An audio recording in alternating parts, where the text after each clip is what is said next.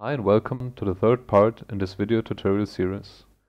In the last two parts we created a landscape material that now looks like this. It has procedural puddles and has different materials that we can blend between. If you haven't watched the first two parts, I recommend you do so. I'm gonna put links to them right here.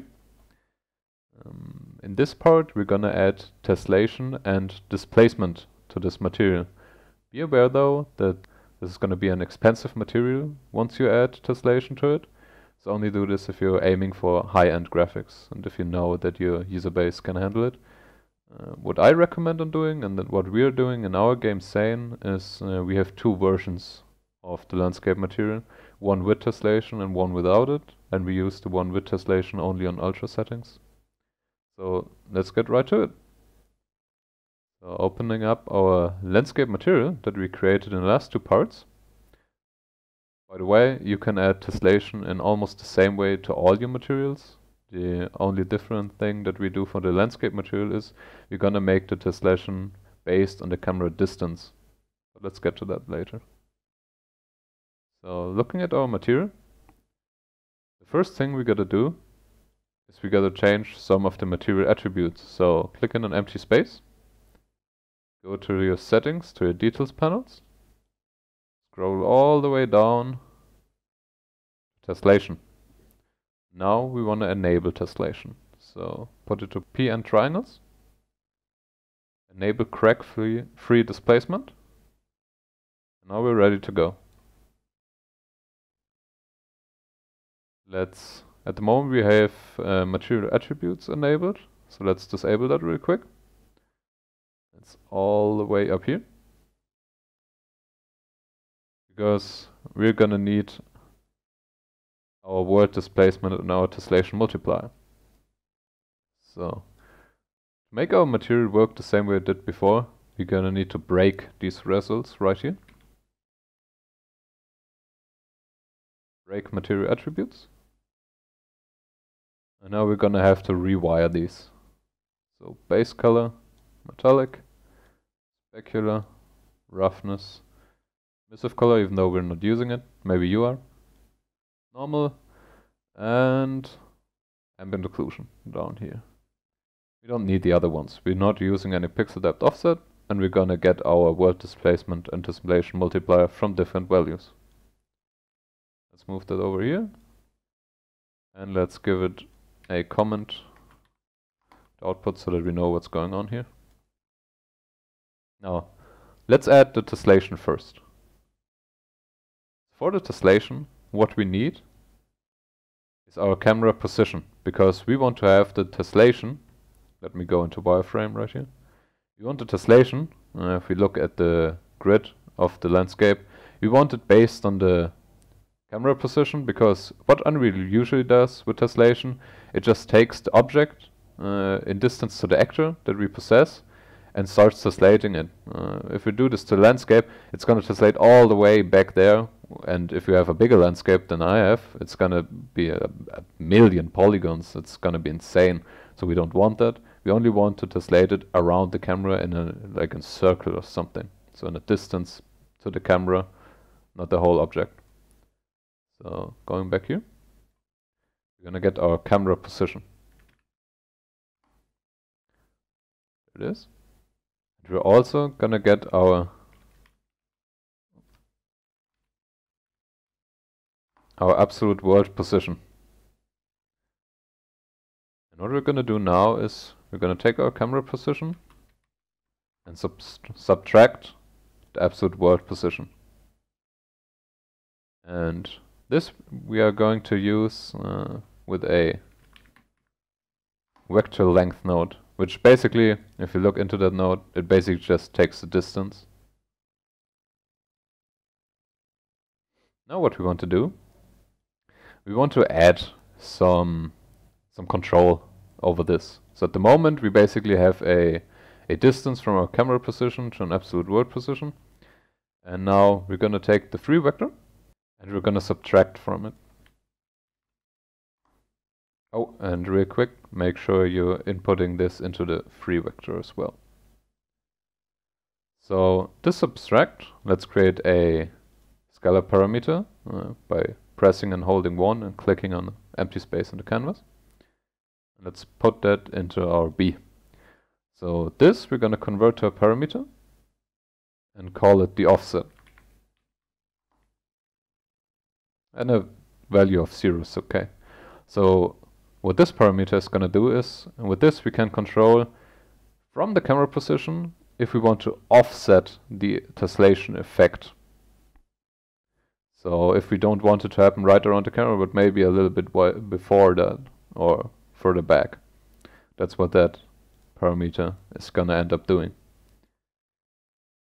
You might don't even need that. If you have like a first-person game or something, you don't need it, but I think it's kind of handy to have. So, and then we're going to divide this.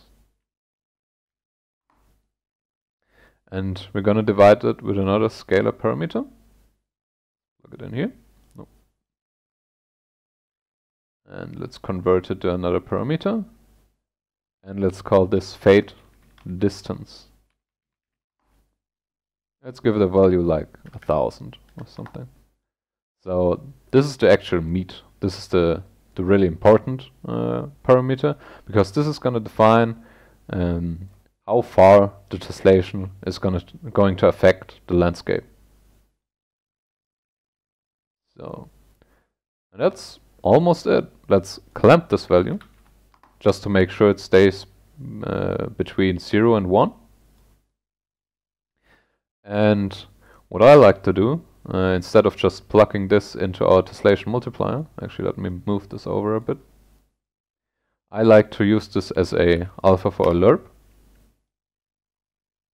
So add a lerp node, put it into alpha, and add 2 more scalar parameters. Convert them to parameters.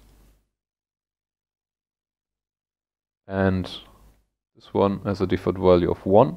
Oh, and this one of 0. Let's give them name first. So this one is going to be the far tessellation. And this one is going to be the near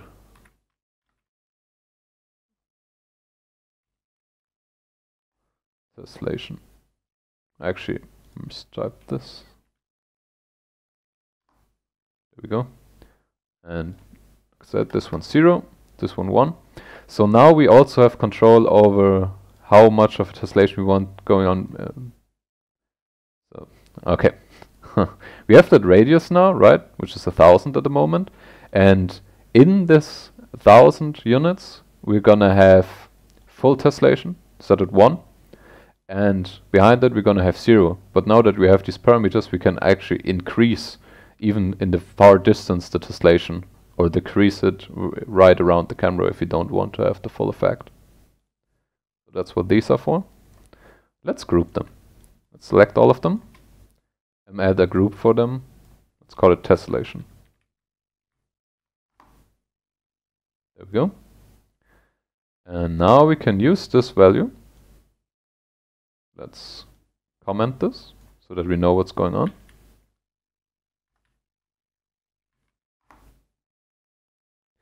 And let's put that into our tessellation multiplier. And I noticed that I made a small error, which is the far and the near tessellation, and these are backwards. So let's rewire them. So the far tessellation has to be B, and near tessellation has to be A. We're going to apply it, and it's going to compile again. Okay, the material is compiled. And looking at our viewport, it should look something like that. Of course, only if you enable wireframe, which is great, because it's exactly what we want. So we get nice tessellation near the camera, and in the distance, we don't get any, which is what we want. Opening up our material instance, we can now start to fine-tune this effect to our liking. So going down here to our tessellation effect, we have the fade distance, and with this, we can change how far into the background our tessellation is going to affect the landscape. And of course, we have the far tessellation with which we can increase or decrease the tessellation in the distance. And we have the near tessellation, which allows us to affect the tessellation in this fade distance. So let's put them back to 1 and 0. And of course we have the offset, which allows us to shift this effect. Put that back to 0. Save this. And now we're gonna add some actual height information, because at the moment it isn't really displacing anything, right? It's still flat. So let's go in here and let's move this tessellation down a bit, because we're gonna need some more space. Let's move the output over here. And what we're gonna do is we're gonna take the height and multiply that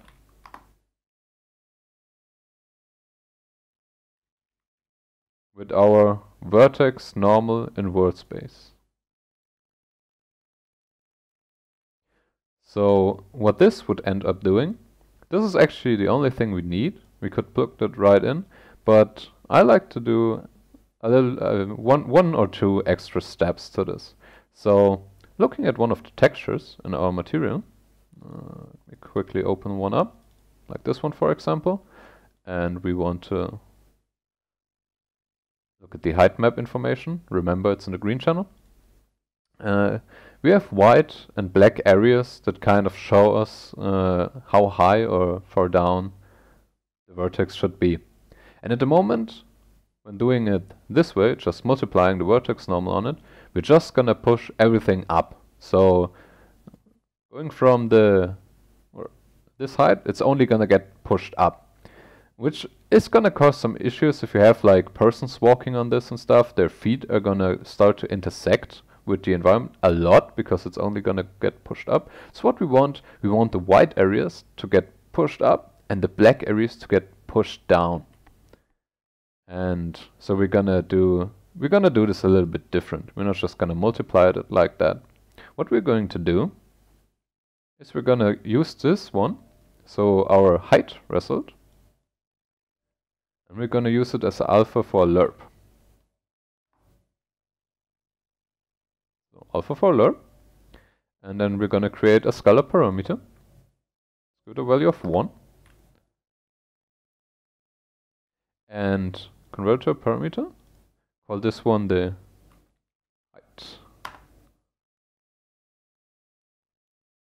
And now what we're gonna do is we're gonna lerp between this one and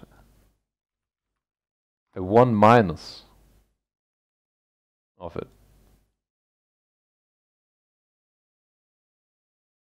There we go. And we're gonna multiply this with the vertex normal. So now we're actually taking the black and white image and use this on that value. Actually, this can be 0. And push it up and down. Use this an alpha for that. And then multiply our vertex normal with it. And now this could go into world displacement. However, what I found is that with our tessellation, kind of already, our tessellation is gonna stop somewhere around here, right? And it's gonna fade out. At the moment, it's not really fading out. Now we can see it like there. It's fading out, kind of. And with the full displacement value in this area, it's gonna look really off, because it's gonna try to do the same thing it's doing right here over here with way less polygons. So let's do something else. Let's take this value right here and multiply it with our lerp from our tessellation multiplier, which is a value between 1 and 0, right? So we're kind of controlling this effect with our tessellation multiplier. And now we're gonna take this and put it in our world displacement. So as the tessellation grows weaker in the distance, the displacement is also gonna grow weaker. Let's give this a comment. Let's call it displacement. And also just notice that I'm still spelling tessellation wrong. This has a double L, right? So let's add that real quick. Horrible. Okay, there we go. Now let's apply this, compile it, and once we're done compiling, we can see if we actually did everything correct. So our material is compiled, and now let's take a look. It's not doing anything at the moment. That's because in our material instance, we still need to set our height value. Oh no, I actually forgot to put that into that tessellation group, but whatever. So going in here, we can now adjust the height of our displacement. There we go, that's looking nice. Let's go back, lit. Oh, that's way too strong, obviously. Let's try something like 15. It looks kind of nice. So that's actually everything. Now we have tessellation on our material, and it changes depending on the distance to our camera. So it's only where the camera is close, and it stops over there, and we can control this with the fade distance, and we can also adjust the tessellation of the background, the foreground, and so on. So I guess that's it for this tutorial. Sorry if the mic quality isn't too great. Our old mic broke down and this one is a replacement, so I'm not sure how this is gonna sound. And yeah, let me know if you have any more questions. Of course, like and subscribe if you like this video and if you want to see more of them. That really helps us out if we know that you guys enjoy these videos. And the next video is gonna be a tutorial about our moss and rock shader that we uploaded a few weeks ago. People really seemed to dig it, so we decided to make a tutorial about that one. You can expect it actually probably sometime around the end of this week, maybe start of next week. So yeah, there you have it. Hope this works for you. If not, let me know in the comments. That's it for this video. See you. Bye bye.